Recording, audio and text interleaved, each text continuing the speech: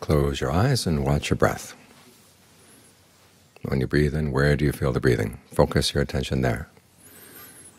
And ask yourself, does the breathing feel comfortable? You could try long breathing for a while and see how that feels. If it feels good, keep it up. If it doesn't feel good, you can change.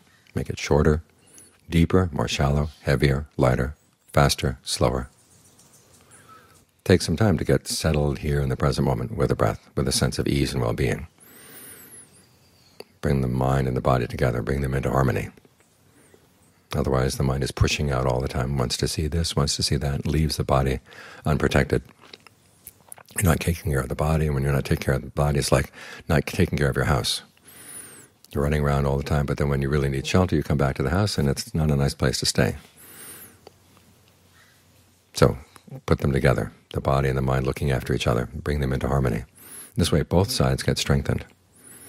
This is a good principle to remember, especially today as we're coming together to get ready for the Gatan. Lots of people coming with lots of ideas about what would be a good way to run the Gatan and arrange this and arrange that. And the main purpose we're all here for is to do good together. But it's to be expected there are going to be differences of opinion, where we learn how to not make our own opinions quite so important and give some importance to other people's opinions, and give some forgiveness whenever there's any conflict. That way the goodness of the Gatan spreads around to everybody and goes all the way through the Ngan, and not just through the donation or just through this or that thing, but the whole spirit of the Ngan is one done in harmony. So we should remember everybody's here with good intentions, and some people's intentions are more skillful than others, but you just take that as part of human life.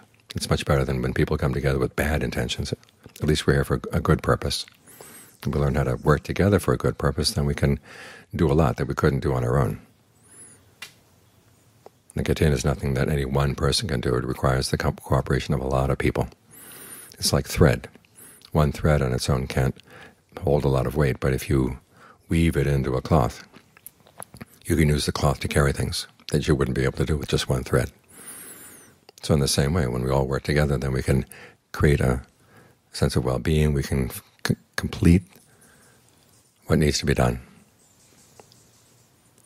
So everybody will agree that, yes, it was good that we came together, and we created something of value, something of importance, which we couldn't have done on our own. So remember this principle of harmony. It starts from inside as you get the mind to be able to stay with the body. Looking after the body will then provide a good place for the mind to stay when it needs it, and then letting that principle of harmony spread outside. So the fact that we're living together is not a cause for suffering, it's actually a cause for happiness. As I say, it's harmony within the group is what brings happiness. So do your best to make sure that the day is harmonious. Each of us can do our little bit, and it all adds up.